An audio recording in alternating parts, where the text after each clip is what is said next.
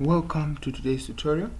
So in this tutorial we are going to look at questions on logarithms and indices. So we're going to see how we can apply logs to solve equations and how we can apply indices to solve equations. Alright, so if you have not yet subscribed to the channel, click on the subscription button, and then if you have any questions, feel free to contact me using any of these lines on the screen. Okay, so these are very simple questions. Let's quickly begin. Okay, so the first question is, okay, let me just do this. Okay, so the first one is 2 to the power x. Then we have plus 2 times 2 to the power negative x being equal to 3. So this is a very simple and straightforward question. So what we're just going to apply here are the rules of indices, and then when finding the answer, of course, we'll need some applications of logarithms. Right, so the first thing that I'll do is I'll change this part, because we know to say according to indices, if anything is in the format of a to the power negative, or anything raised to the power negative 1, it's just the same as 1 over a. Then if it's for instance a to the power negative 2, this is just the same as 1 over a squared. So we're going to apply the same concept here.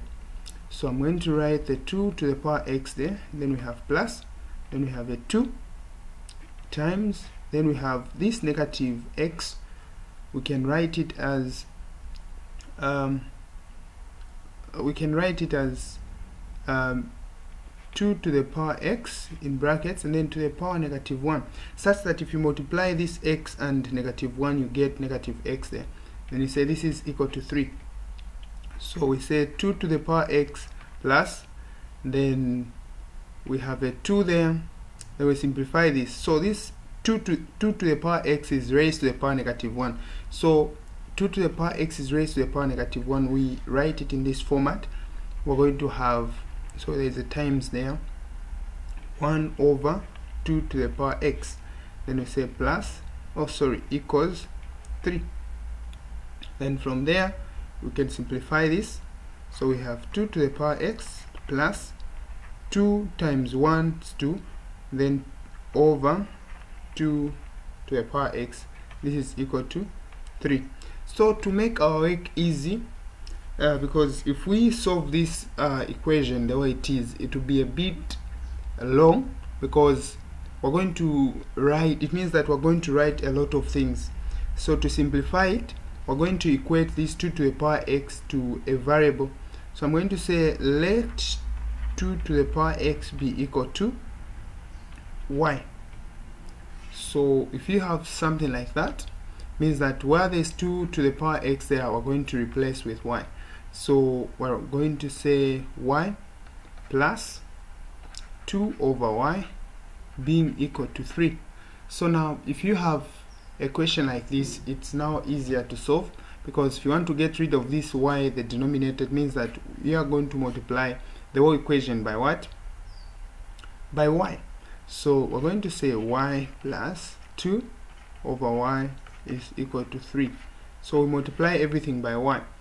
3 times y, or let me start from this side, y times y, this gives us what? Y squared.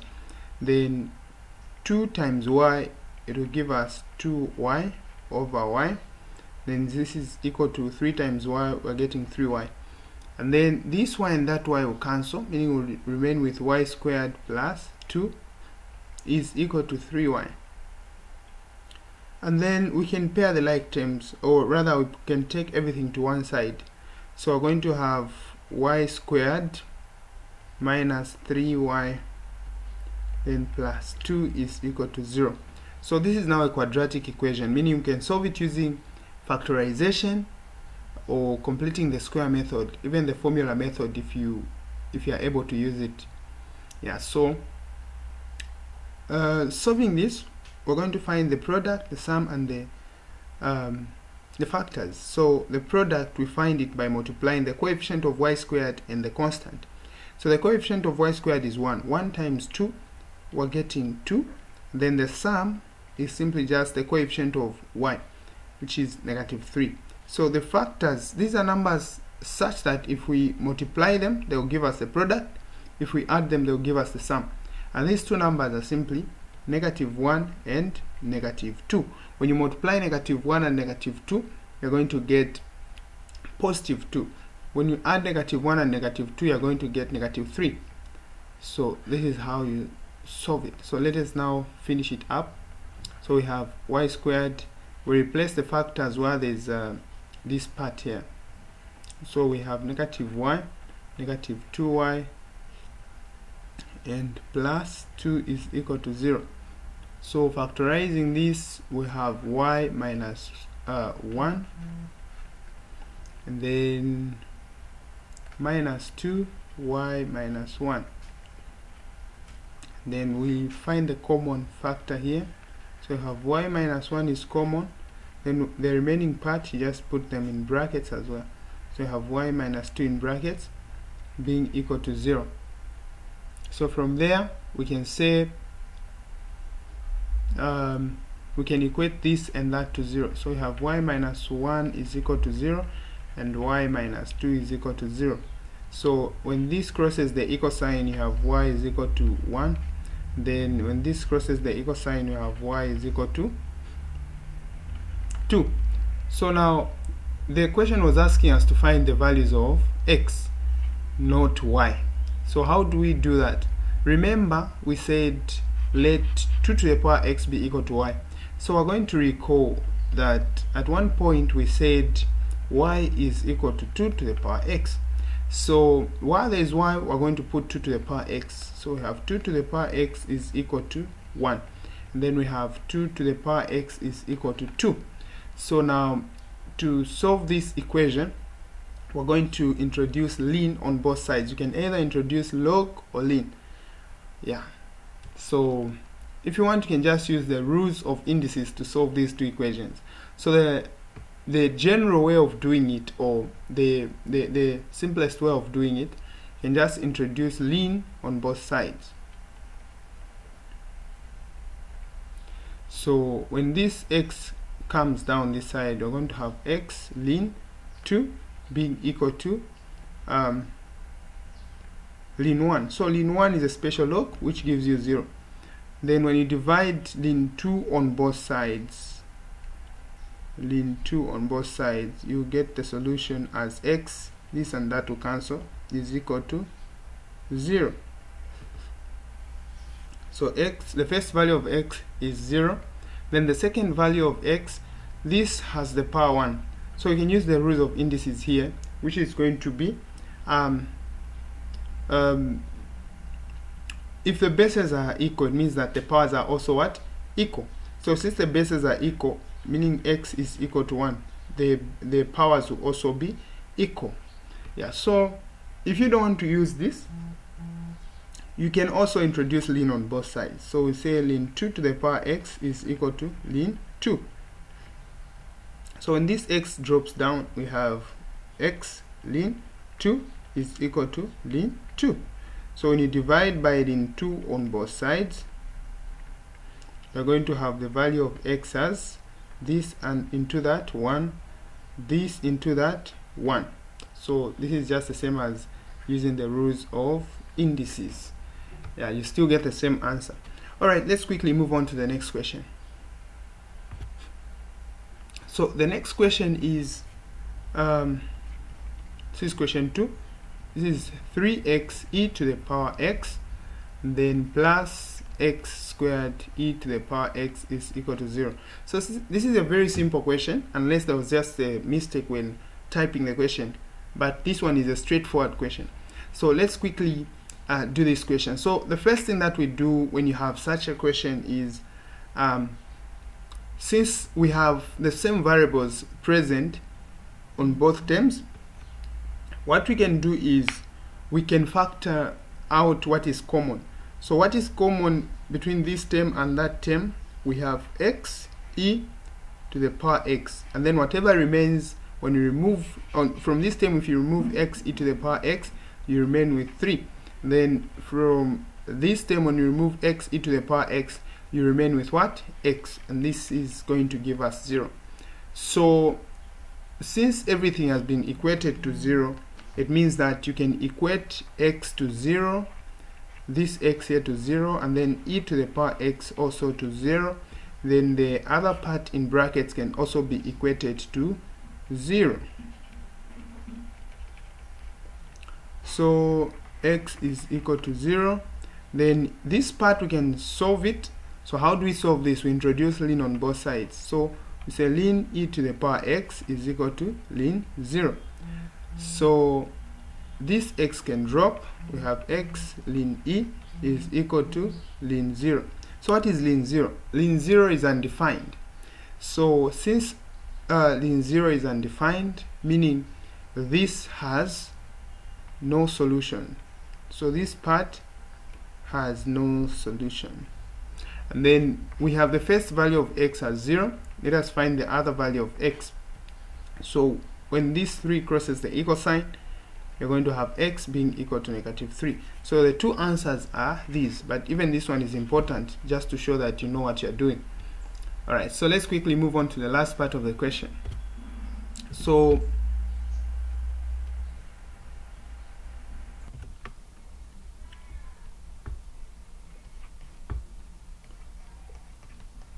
this is also a very simple question. So now the question is, how do you solve such a question? It's a very simple one. You don't have to stress. The first thing that you do is you pair the like terms. So this one goes to the other side of the equal sign. This side on the left will remain with 3 log 2x. So the most important thing when you are dealing with logarithms is to know the rules of logs. Yeah, so I have a video that I explained almost all the rules of logarithms. So if you need it, you can just inbox me. I'm going to give it to you. So it's a very simple, it's a very short video where I've explained how to apply them and how they are formed. Alright, so 16 minus 4 will give you 12. So we have 3 log 2x being equal to 12. And if at all you need extra lessons, I'll be offering extra lessons during the holiday. Feel free to inbox me, and then I'm going to I'll see how I'm going to help you. Yeah, so I'll be offering math and physics. Yeah, so feel free to inbox me, and then we'll see how we're going to move together. Yeah, so here what you can do, the easiest way is, if you want, you can take these 3 to the top part there. Yeah, so it can, so I'll use 2 methods, and then you're going to get whichever that you think is easier for you. So you can first divide by 3 divided by 3, then you will remain with log 2x being equal to 4. Then you convert this to indices. So when you convert these to indices, you're going to have we said, according to the log rules, according to the rules of logarithms, any log that has no base here, it means that it's in base 10. So we can say 10 to the power 4, 10 to the power 4 being equal to, so this is always the power, so the base will remain the base, and then what you have this side is the power, and then you equate it to what is there, is equal to 2x, and then the value of x gives you 10 to the power 4 over 2, which can also be simplified as 10 to the power 4. This gives us what? 10,000 over 4, over 2, which gives you 5,000 as the solution. So the other method, following the rules of logs, I'm getting it from here. We have 3 log 2x being equal to 12. So what you can do is you take this 3 to become the power there. So you have log 2x to the power 3. So this is just method 2. You can just choose between the 2 methods that I have shown you. So this was method 1. Method 2, after simplifying it to this extent, then you take this 3 to become the power there, and then you say this is equal to 12. Then from there we know that this is base 10 because it has no base there, so it's in base 10. So we say 10 to the power 12 is equal to whatever that you have there, which is 2x to the power 3. Then from there we can find the cube root of both sides. Okay, let me not write it from here. So we find the cube root of 10 to the power 12. Even this side we find the cube root of 2x to the power 3. So the cube root of this to the power 3 simply just the same as cancelling the 3 out, but the mathematical way of doing it is simply by saying, okay, we know to say, if we say a to the power 1 over 2, this is just the square root of a. If we say a to the power 1 over 3, this is just the cube root of a. So we're going to say 10 to the power 12 in brackets. So the cube root of this, it means that we're multiplying it, but we're raising it to the power 1 over 3. Then this other side you also do the same. So we have 2x there, then we're raising this to the power 3, then we're raising it to the power 1 over 3. So when you do the multiplication, 12 times 1 over 3 will give you what? So I'm saying 12 times 1 over 3. That's 12 over 3, which gives you what? 4. So this side will remain with 10 to the power 4 being equal to, then 1 over 3 times 3, the 3 and the 3 will cancel.